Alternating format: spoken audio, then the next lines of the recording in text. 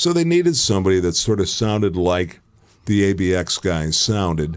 And per their approval, I guess, because I never knew for sure, but it couldn't have happened without, the real Air Aces approval. Bringing you aboard, they brought me aboard.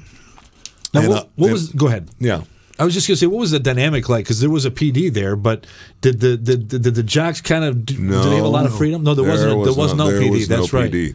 You played anything you wanted, and I'm talking about spoken word. There's a guy that used to do the Levi commercials years ago and was just lived all things. He was one of the greatest voices out there. He was like Paul LaFontaine with the movies.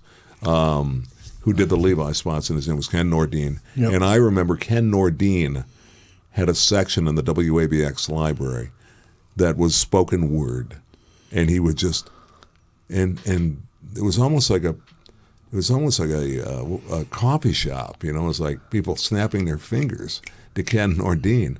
So you could play anything you wanted. The Last Poets, I love The Last Poets, The Revolution Will Not Be Televised. Yeah. I love the fact that people think that just came out 2 years ago. No, that's been around for 45 years, and Whitey on the Moon. Mm-hmm. The Revolution will not be televised because Whitey is on the moon. and that's another one. These people should go and look up The Last Poets. You would the early cadence of rap.